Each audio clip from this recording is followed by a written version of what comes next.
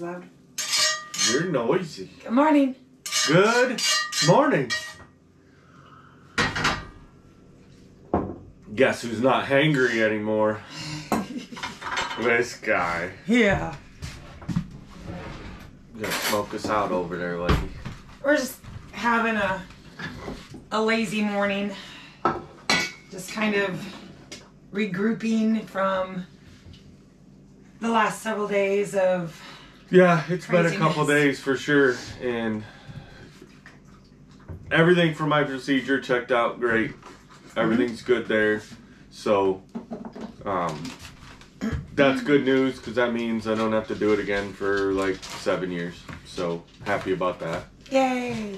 Yeah, that was rough. That was a lot rougher. The procedure itself wasn't bad. It's just the whole... Hangry is real, y'all. Let me tell you. Oh, I was not happy about not being able to eat, and just your energy levels go down because you don't have the nutrients, you don't have this, and then on top of it, the well decides to give us issues. Yeah. Which I'm pretty sure the well pump itself is fine, but we've got to change everything else out, which is something that we've known for a while. Yeah, we talked about it before. Yeah. And we've been putting it off just because we're like, well, we can go that one more day. Oh, just one more day. Oh, hey, guess what? We ran out of 1 more days. Yeah, so, and of course it has to happen when he's having a procedure. So it's not something that we could fix like right away. Oh my God. Yeah. So, We've been without water for 2 days. You're over smoking your pan. It's fine. I got it on low, but it's yeah, it's been a couple days. Which I mean, we've had bottled water and all that kind of stuff, but not any running water. Oh, it's a double yoker. So Check it out. It's double give me yoker. 1 sec. But so I washed my hair this morning with premium filtered water, but it feels so soft. I mean, I knew our water was hard when I did the water testing. You want outside? It was extremely hard. The water was beautiful on all the tests, no issues with the water whatsoever, but it was extremely hard, like off the charts hard. You don't realize it until you wash your hair with like not hard water. And yeah, was able to wash my face and my hair and, you know, do the whole sponge bath or what y'all call, and I don't know. But, yeah, so I think I want to try to get that, we do have a softener. I want to try to get that incorporated in with this big replacement issue. But we are going with a bigger pressure tank, which I knew I wanted to do from the get-go, but I wasn't going to just change it to change it. It was kind of, hey, it ain't broke, don't fix it. Which a lot of you understand, and I appreciate that. But now it's broke. And now we got to fix it. Babe, can I have some of that orange juice? Yeah. So yeah, we're getting a slow start, guys, and which means it's gonna get out to you a little later, but you don't mind, do you? I don't think you do. Yeah, because the other thing is I didn't get a video out yesterday, which I think everyone would understand. I mean, I was at the hospital taking care of my husband, so wasn't quite primed for editing. And that's okay. Yeah. So typically, yeah, today being... Is today Tuesday? No, baby, today's Wednesday. Today's Wednesday. We're way behind on getting videos out. Holy I know. Smoke. We'll get one out, guys. We've got stuff. She's got stuff queued up, ready to go, but... Just putting it all together and all that. And then this will be the challenge. I know we talked about it a little bit before, was, you know, with our channel growth, but then also our homestead growing, you know, the time management's going to really kick in, and we've just got to work out a good system. But the nice part with kind of what we're doing right now is we're also thinking of the future, where when it's not one of those that we need to build a new structure, we need to, have a new animal pen. Once we have those things established and then it's just maintenance, it won't be as bad. But we've got some really big stuff coming up, guys. Well, I'm excited I want the studio done because I'm excited to start working on the prep for the shop. Yeah. Yeah, so, that's going to be really cool. My intentions, because today is going to be a gorgeous day. And tomorrow, not so much. No. And we got new chicks on the way. Mm-hmm. So, I was hoping today to be running on the mill, but that's not going to happen. I'm going to get the water stuff situated. We did stop after my procedure. You're noisy. I'm trying to talk to the people. I'm trying to cook you breakfast. Quiet down. My breakfast. We stopped at Home Depot. Yes, Home Depot yesterday and got the new pressure tank and all the fittings and the new control box. Because honestly, the pressure tank isn't holding pressure, so it's causing the well pump to short cycle. The well pump itself is good, but it was the pressure tank. But because of it short cycling, it's ruined the control box that has the condenser in it. I had to use the original condenser. Cause shocker, you go to Home Depot or Lowe's, and they don't sell just the condenser. You have to spend the almost $90 for a whole new control box. When all you need is, and they're like, well, if you order, well, that doesn't fix it right now. So they're always out to get you somehow, right? They want you to pay more for a whole assembly. I mean, that's today's, throwaway. Yeah, the throwaway society of today, where you buy something and instead of being able to repair or fix it, because it's going to cost, one, it's a matter of parts availability. Can you get the parts for that? But then a lot of times, if you order the individual parts, it's more expensive than if you just replace the entire item. Printers nowadays, like, it's cheaper to just go buy a whole brand new printer for your computer than it is the ink cartridges to refill them. Mm-hmm. And it's like, why would you do such a thing? I know, like, for you automotive guys, you can buy an entire wheel hub assembly already with the bearings and everything in it cheaper than you can for just one set of bearings, which could be for the better, I guess, in some aspects. A lot of times you're like, oh, I'll just change the outer bearing or the inner bearing, which the inners are the ones that normally go out. But then a little while later, now you got an outer bearing issue or vice versa. So to change the whole thing isn't necessarily too horrible, but it's just ridiculous of the fact that I should be able to change a condenser on a unit of something or a bearing on something instead of having to replace the whole dumb thing. A lot of us women are over here hearing wah wah wah wah wah wah wah wah wah wah. Like the old Peanuts cartoon. Yeah. Because but he would be doing the same thing if I was talking about cooking or. Right. I mean, there's she gets talking medical stuff and I'm just like, sure. Oh yeah. It's so awful when I have to go in because they put in his IV yesterday. He's got good veins. I've admired his veins, and as a nurse, you just love seeing those good veins going, oh, I'd like to pop that vein. Here. She's a mitten. She wants to stab me, folks. But yeah, it definitely makes me miss the nursing field when I'm in a environment like that. But I don't miss healthcare, if that makes sense. The healthcare industry. I miss nursing. I don't miss the healthcare industry. But it's just been a rough couple days, with ever having everything going on. What they say when you make plans, God laughs. So you just have to roll with it.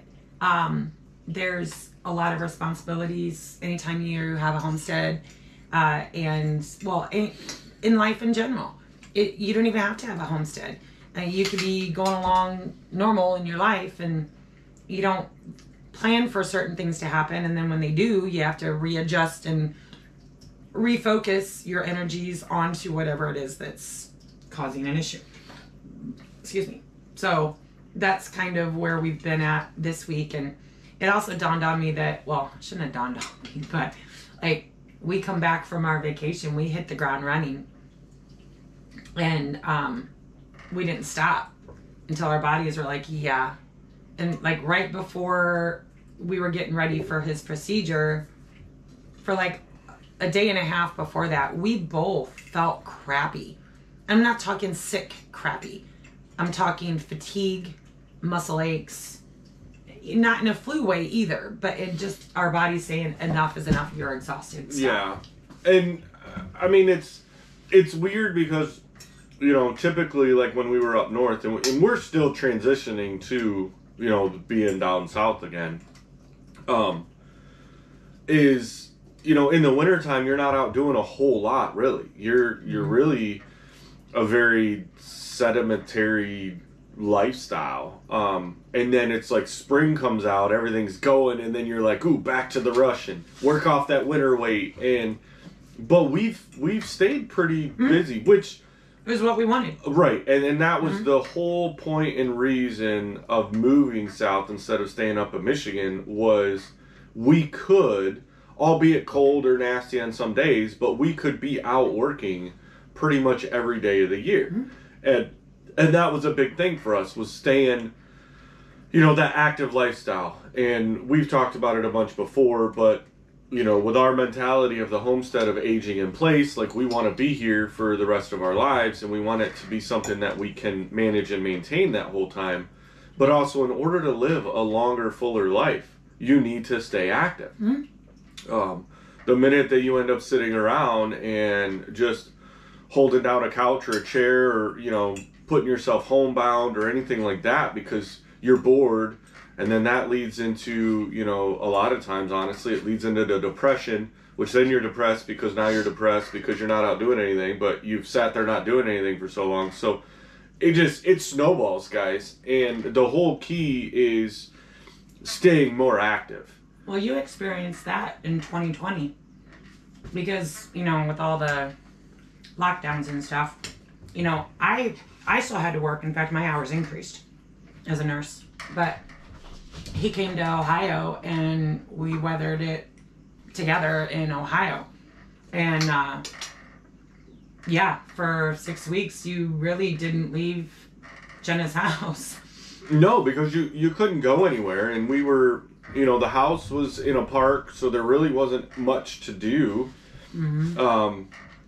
There, you know, we had a few little projects in the house that we had done up, but the house was pretty much finished for what we needed, and there was nothing for me to do. I couldn't go nowhere. Everything was locked down. Like, you were just stuck. And, you know, and it's funny because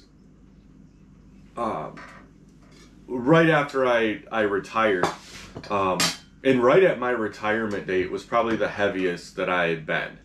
And, you know, because even though, yes, I was in the Marine Corps, but I was in a schoolhouse environment stuck behind a desk. And so it was a very just low physical activity kind of job at the time. So I was the heaviest I'd ever been. And then I retired and I moved back home and went back out to the family farm. It was like baling hay, and then I was working at the youth camp. So I was out back to doing physical labor every single day, and it felt great. Oh, I was loving it. But I lost like 25 pounds right away. Yeah, he was really, really thin when we met. And it was probably 6-7 months after I retired. Another Marine buddy was retiring, and so I went back down to Georgia for his retirement, and everyone's like, holy crap, where's the rest of you? And I'm like, what are you talking about? And they're like, well, you retire from the Marine Corps, then you find the gym? And I'm like, no, I still don't know where the gym is, and I have no intention of finding a gym. But that everyday life was keeping me more healthy and more active. And my eating habits still weren't the greatest, so that probably didn't help much. But you know, now, like, being able to kind of have that culmination of all of it, and it's much, much better. And it was proof that, hey, if you're just sitting around and putting nothing but junk in your body and not being active, then your body's going to show the results of that. But there's also a flip side to that too. You know, I eat better now than when I was actively nursing. As many of you know, I'm sure all y'all know, a nurse, you're on your feet 12, 14, 16-hour days. You don't have time to go to the bathroom.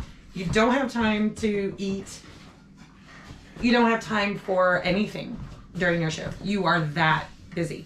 And I would find myself going my full 12, 14, 16-hour shifts not eating. Or I would pack some cheese and sausage, and I might snack on that in between whatever opportunity I got. And then by the time I got home, I was so ravagingly hungry that I would just mow. I mean, I could keep pace with him. I'd eat half pizza. We'd order a large pizza. Man, I could scarf half of it because I was so hungry. And it really isn't a viable. And I was severely not hydrated because, you know, they went through that whole nurses can't have water or coffee at their workstation. You know, they want us to take care of ourselves, but then your environment's not conducive to do so. And so I was severely dehydrated, never drinking enough. And I can really tell a difference now that I'm not in that kind of environment where we can stop and we can take a, you know, half-hour break and being able to drink something all day long to keep ourselves hydrated. I don't know. It's just, it's a completely different. I mean, you think as nurses that you're supposed to be healthy, you're supposed to do this, you're supposed to do that. But in reality, you can't. I was walking miles upon miles upon miles every day, but not in a healthy way. I'm much more healthier now. So. Oh, for sure. And I mean, we talk about it all the time, and it's one of those that we feel so much better. And I think there's a lot of it in the fact that we, you know, you guys just seen, I mean, she made breakfast, and that's, you know, 2 to 3 meals a day. I mean, the summer months, we kind of cut back to more of a 2-meal. Well, that's just because it's so hot. Well, right. And I mean, yeah. I typically have always been one that when it's really, really hot, I don't eat much because it's just too hot to eat. Or that's where we go to the garden and we pick a salad.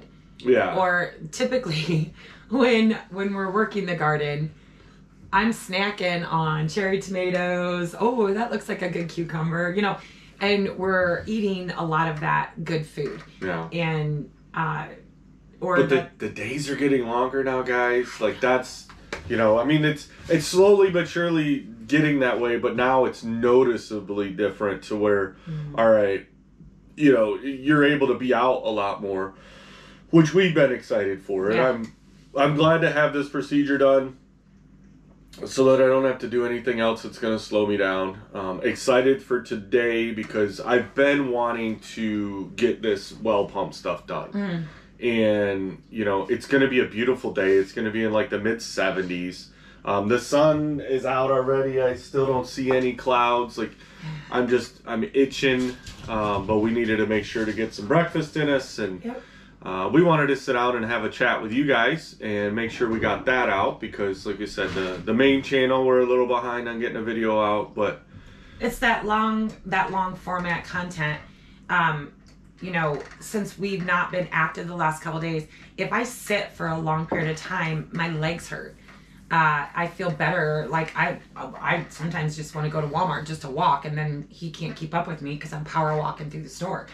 You know, but and that's going to be the benefit of the studio is we're going to be able to have, you know, ergonomic like office chairs that we can sit in and be a lot more comfortable, not at a wobbly card table. A cheap card table, you know, our temporary kitchen table right now. So as much as we love the bar, it'll be nice to actually have a table that we can sit down at and eat at. You know, we do this, but there's always shuffling this, shuffling that. You know, and we're looking forward to that. And we're not at short supply. We have so many projects. I know we say that a lot. I'll probably quit saying that. But yeah, so we're excited for getting water. I'll be excited because it should stop the pulsating water to where the on-demand water heater should be able to just go whoosh, and I can just stand there and take a super long shower and not have it go cold, hot, Yeah. cold, hot.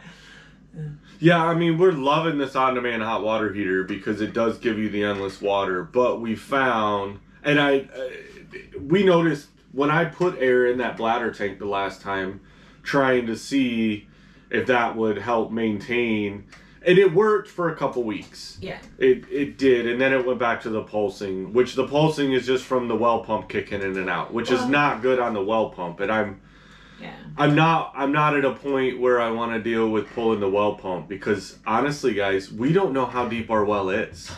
There was no documentation or records of that well being dug, and it doesn't have a removable cap. They welded a piece of metal on top, and I've been wanting to cut that off and put. But I'm like, no, don't do it, cause don't touch it.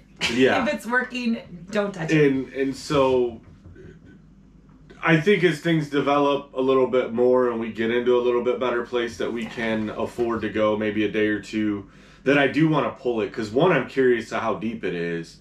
But, you know, we're getting, I mean, just great, pure, clean water out of it. So I'm not wanting to mess with it. But I know at some point, you know, there is a lifespan of those well pumps. And we'll upgrade as needed. Yeah. We're grateful to already have the well. That was here on the property. Even though we didn't know anything about it, but still grateful to have it. Although I've really been kicking myself in the butt the last 2 days not having running water or any water, period, that I have everything it takes to set up for a gray water reuse. Or not gray water reuse, rainwater catchment. I have it all. We have the tanks. I know that we've picked up gutters at thrift shops. Yeah. We could easily, even if we just pulled off of just the kitchen area, I could have had a full IBC tote full of water that we could have implemented. It's just kind of one of those things, you take your water for granted, and yeah, so well, and those systems are gonna develop as we go along. I mean, it's one of those, just like this well situation. We knew, and it's like, hey, it ain't broke, don't fix it, don't. But trying to put those other things, and that's just part of, one, it's part of our impatience, is we want it now. You know what I mean? Like, we do fall into that category of people that we talk about all the time. We're want it now people. You know, want it now. But we do, I mean, we're reasonable enough to understand that it's gonna take time. You know, we're still just barely over a year here on the homestead, still building the initial infrastructure stuff. And, you know, when you look at a typical situation of someone buying, you know, a homestead or a farm or whatever, a lot of times, nowadays, not so much. People are doing more buy raw land, start from the ground up. But it's not a you know, process. in the previous decades, it's always been you bought something that was pretty much turnkey, and then you made modifications, you know, but you already had a home that was established. You already had, and so being able to do it does make things a little bit slower. But like I said, it's exciting because now we're at a point where things are like they're getting really permanent, and it's getting real to where, okay, now we can start even implementing maybe some of the beautification stuff every once in a while, and just really tweaking what we have and making it more efficient and more effective for us. Yeah, I mean, my biggest concern with where we're going to be moving the garden to is it big enough? Like that's my, he believes it is going to be big enough once we remove everything out of that area. I think with the exception of maybe, honestly, the only thing that I can see that it wouldn't be enough room for is if we decided, which is something that we tried last year and it went a little ways and then the deer ate it. My corn. Was like corn, right? We need a larger area probably to, you know, if What's we wanted, wanted use those raised beds for? If we wanted to grow a significant amount of corn, you know, which we don't typically eat a lot of anyways. Like, I love sweet corn. Yeah, and I used to eat a lot of corn. That was like my main primary vegetable, but it was easy because it was in a can, and, you know, previous to being able to do this homestead stuff, it was whatever you bought from the store, and it was always, you know, mashed. And I'm really picky about my sweet corn because when I was working my way through nursing school, of course I had my summers off from bus driving, and the boys started working down at Steve and Gina Nye's corn farm, and they do a gourmet sweet corn that is just phenomenal. And since I had my summers off, I typically would work 4 to 5 jobs during that summertime I was off from school bus driving. And I started working down at a corn farm. Sometimes I would be in the field, sometimes I would man the booths. And I had my own booth, you know, in Fort Wayne, and I would get to, you know, people would drive by and see me eating a raw ear of corn.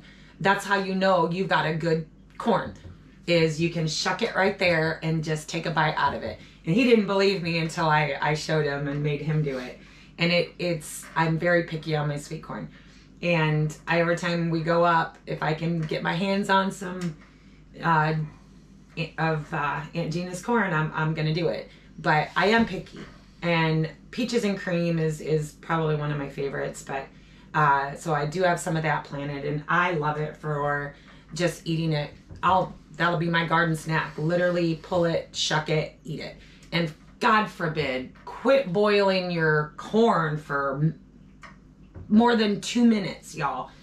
You shouldn't need to boil your corn more than 2 minutes. You shouldn't need to add sugar or milk or anything else to your corn water to boil it if it is a good corn. Please only boil it enough to get it hot. Because... Can you see you might have hit a nerve? Well, yeah, because I'll go somewhere like a cookout or whatever, and people like boil the crap out of the corn, and then you go to chew it and you're like... And it's like that tough. It doesn't burst. It's just... bleh. Yeah. Please don't overboil your corn. Oh, you're a hot mess.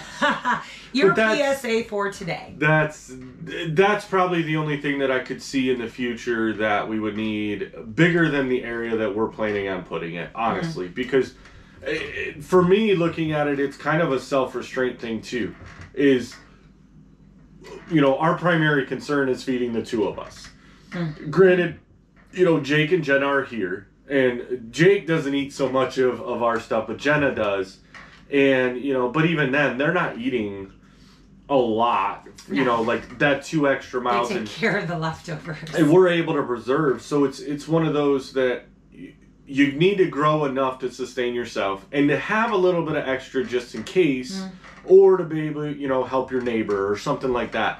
And we're at that point. I think the size of the garden and what we're able to accomplish.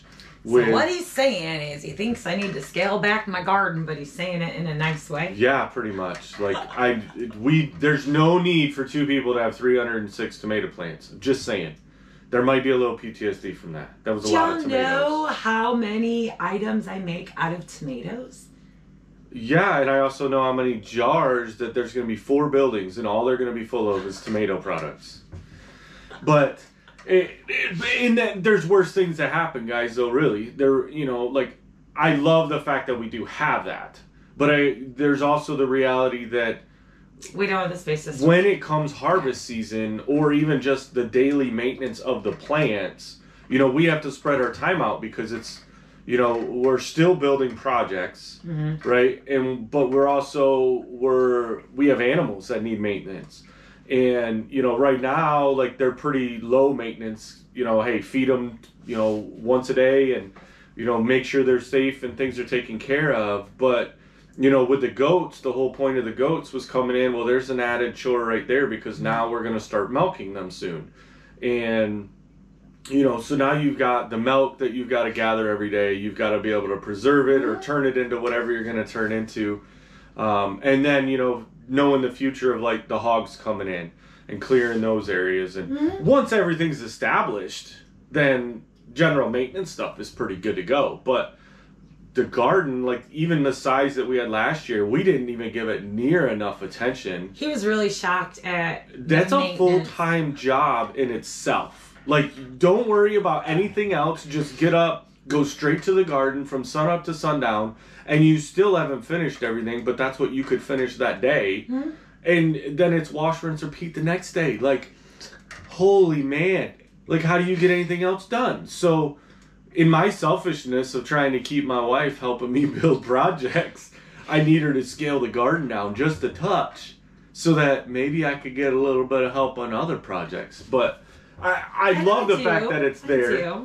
And, you know, it's a little something. It's fun to get her blood boiling over it. But I love that we have the garden. And, you know, I'm learning more and more about the garden stuff because I've dabbled a little bit, but never like grew my own plants. I've always helped other people with their gardens and that kind of thing. But when you start having to, hey, this leaf is wilting, what do you need to do to it? And so, you know, trying to figure those things out is pretty cool.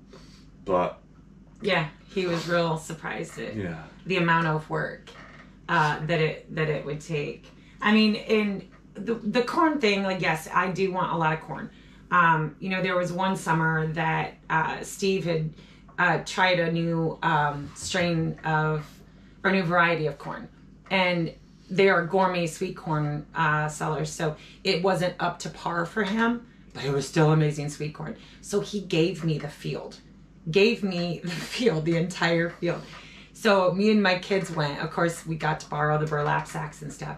And we harvested and harvested and harvested.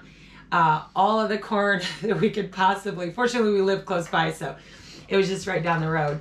And then I spent a good week and a half blanching it, cutting it off, and freezing it. Y'all, I had a chest freezer full of frozen corn for free, just our work, and it was amazing. So that was something that I never really had to grow down on my homestead, was because I knew that my connections with the Nyes provided us sweet corn. And also the boys got to bring home the offcasts, you know, of the corn, and the hogs loved it. So I was able to feed out several hogs on the seconds of the sweet corn, and they were good hogs. But it's just reusing and utilizing what you have available. And shoot, if someone's going to give you a field of sweet corn, you best darn well be taking care of it. And I didn't have to buy corn for probably a year, but as a single mom, it was definitely worth it. So I look at it from a different perspective. For me, food scarcity is a real thing. Growing up, I was extremely poor, so food was something that was very scarce. And not that I'm a food hoarder, but I like to have enough prepared. And if I can do that through the garden or through things that are gifted to us, you're going to bet your booty I'm going to do it. Because there may come a time 6 months from now our situation may change, or the world situation may change, or you just never know. And so I have no qualms about putting back food. I know he does. But I don't, but there's also, I guess it's one of those that it needs to be within reason. And I understand, and we've had a lot of conversations about, you know, like her food nervousness and, you know, the way that she had grew up, and even as an adult trying to raise the children and stuff, like there wasn't a guaranteed meal on the table every day, and so she had to figure that out. And I respect that, and I understand it, you know, to where, and that's where like our two lives growing up were different. And, you know, I didn't necessarily have to worry about that at all times. And it wasn't a necessity for us to have a garden and that kind of thing. And that's what I love about learning this stuff now. But it's one of those that sometimes her fear of the past, or, you know, her fear from the past has made her kind of go a little overboard. You know, almost like an overcompensation of, hey, I didn't have this before, so now I want a lot of it. And it's one of those that things go to waste. And that's what I don't want to see, is our time, energy, and effort going into something, and then we don't benefit from it because we didn't have time, or we didn't have the space, or we didn't have, some way of preserving it. And that's where, like, neither one of us know how to cook for 2 people. We've even have to work on something like that of how do you cook for just 2 people when you're used to cooking for, 6 to 10 people, for every single meal. So, it's the little things that go through that. And, we're luckily at a really good place now that we're able to pull a little extra, which is good, but I don't want to go to an extreme. Well, no, but the beauty in having the hogs and the chickens is nothing truly does go to waste. We've scaled back from saving kitchen scraps for a hot minute during the move and during all that, but even if it doesn't get eaten as a leftover, you can feed that back to your animals, or feed it to your compost pile. So it's that ever-evolving circle of life. And I don't want to grow things. That's why I'm not doing summer squash. We didn't eat it. Yeah.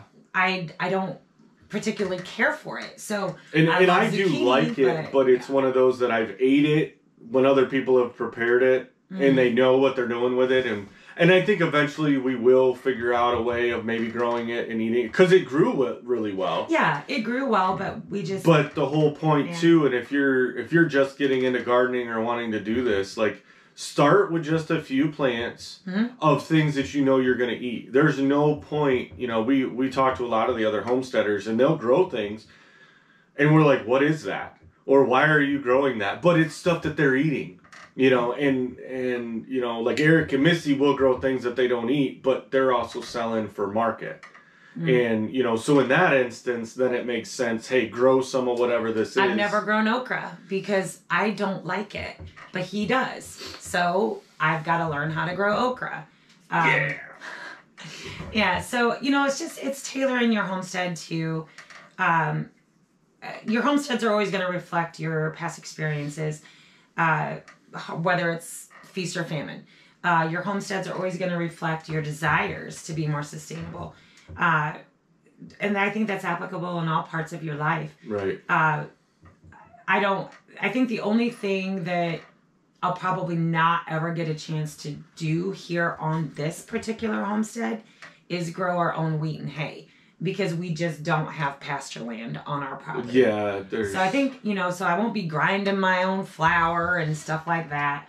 But, anywhere where I can save money, anywhere where I can do it myself or ourselves, I'm all for that.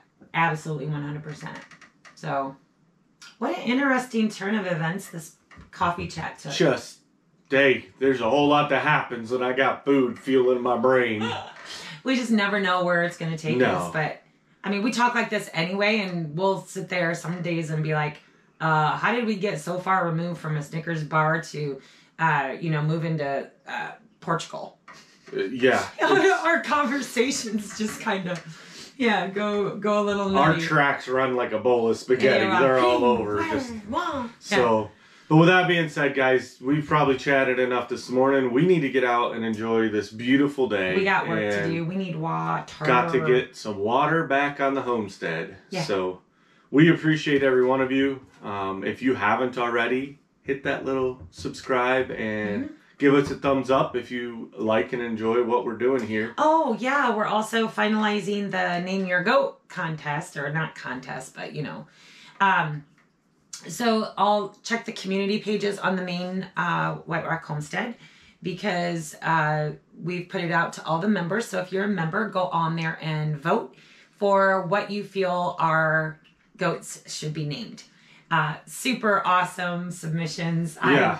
We did choose our favorites. So the plan is we're going to announce the actual names that were voted on our live on Thursday. On our live. Yeah. So. Yeah. All right. Time to take the apron off and put on my tool belt. Let's get to work. Bye, guys.